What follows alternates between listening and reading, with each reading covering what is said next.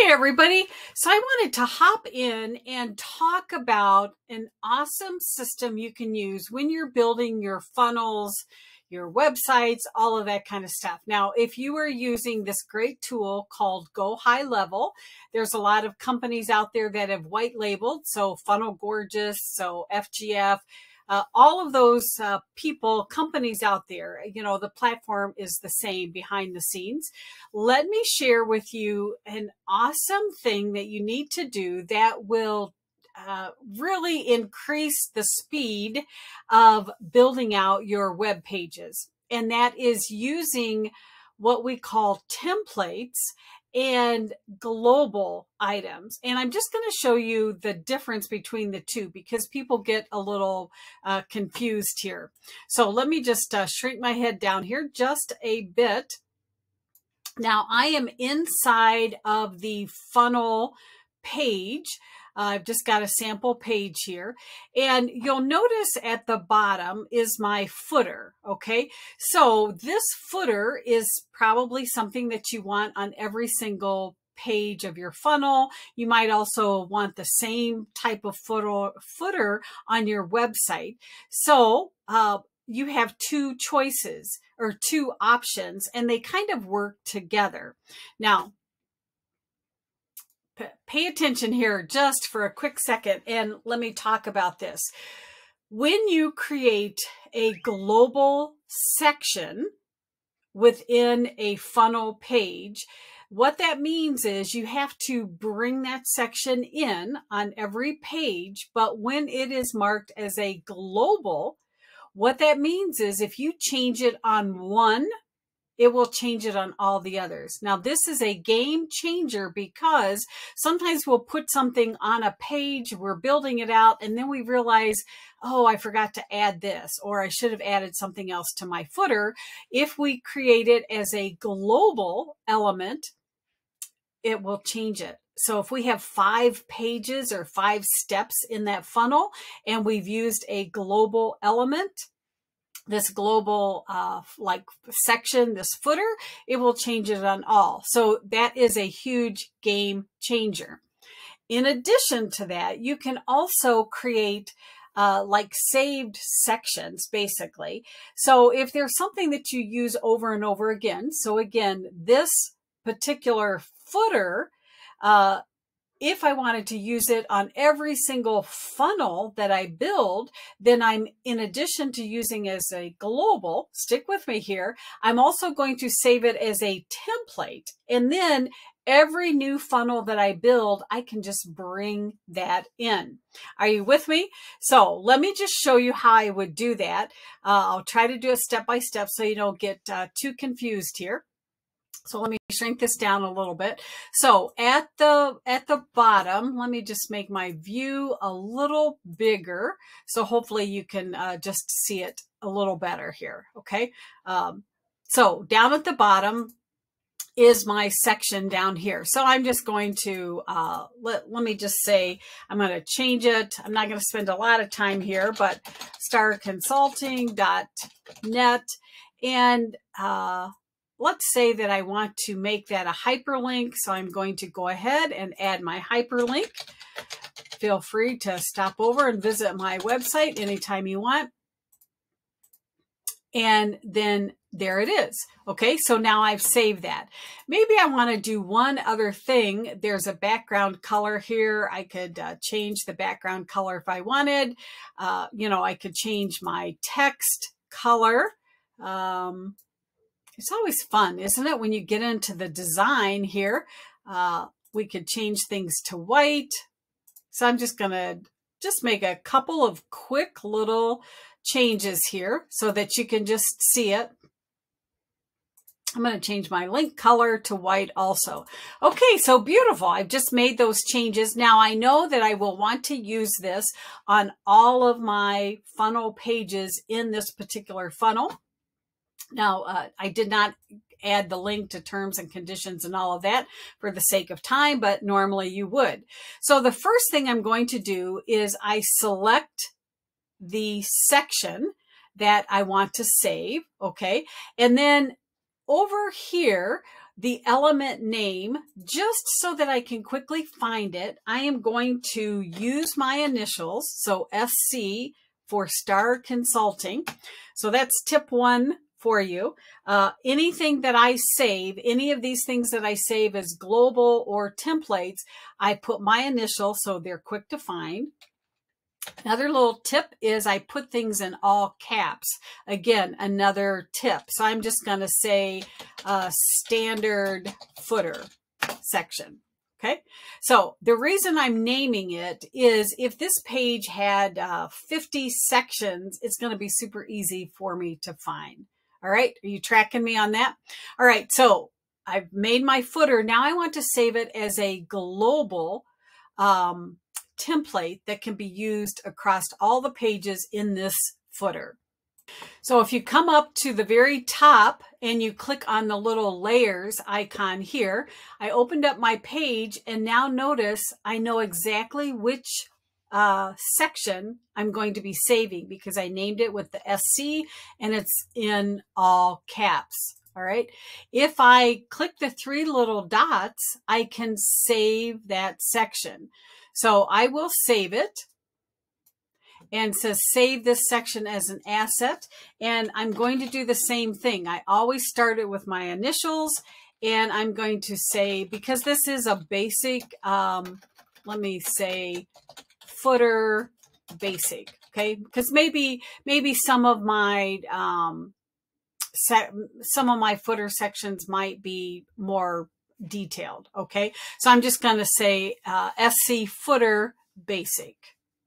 And then the next thing is I have to make a decision.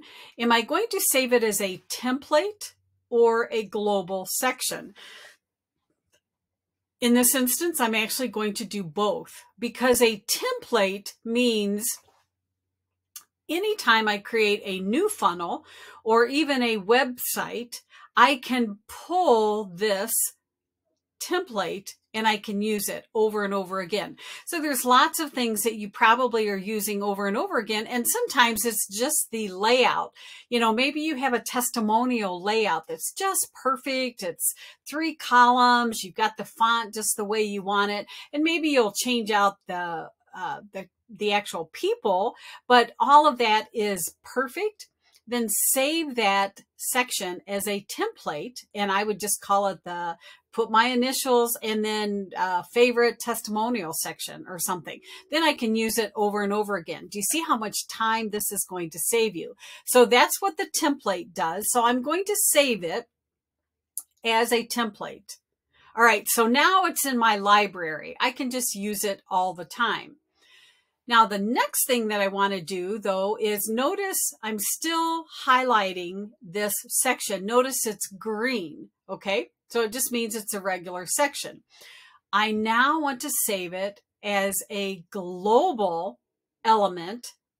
And then anytime I use it on this site, if I change one thing, it's going to change everything. So follow along. Again, up here under my layers, and here's my little section. I'm going to save it. And I can call it the same thing if I want. This is, I'm just going to say footer. And then if I wanted to give it a name of the particular funnel that I'm building or something. Okay. I'm just going to call that. You don't have to call it a global. You don't have to add that, but just for sake of illustrating. And now the drop down, I'm going to say global sections and save. All right. So now it's on this page. Let me go to a second page here and I will show you the beauty of this. All right. Okay, so now I am on the second step or the second page of this funnel that I'm building. Looks completely different, just random stuff that I use as a test.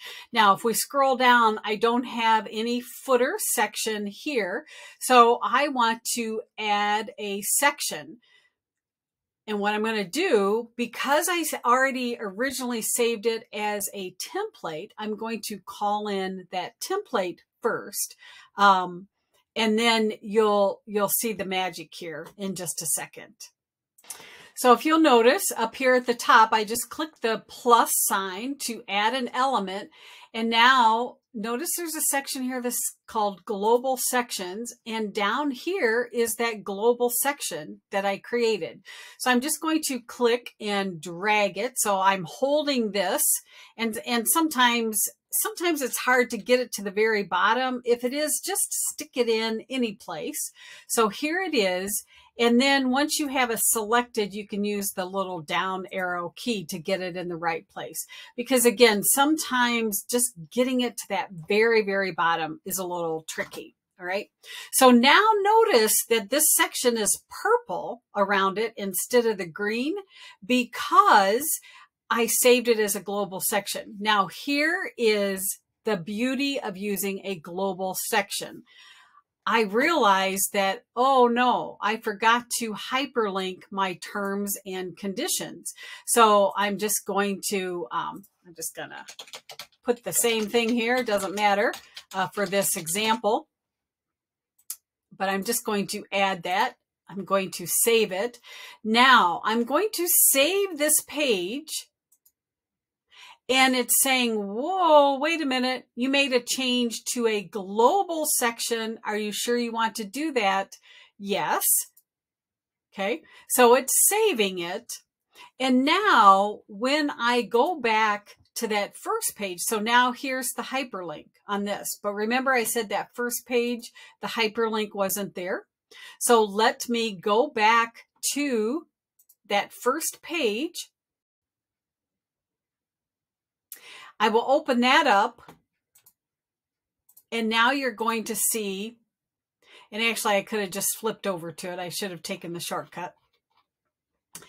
Now when I hover over it, I don't know if you can see it. Let me just make this a little bigger. Do you see the power here of how this is going to save you time? So now when I hover over it, now notice the hyperlink. So how's that? So let me just recap here. Use global sections. And then when you're bringing that in on your funnel pages, you make a change to one, it's going to change it to all. So as I'm designing it, maybe I decided I didn't want the purple. Maybe I wanted a different color. I could change it. Boom, it's changed it across all of them.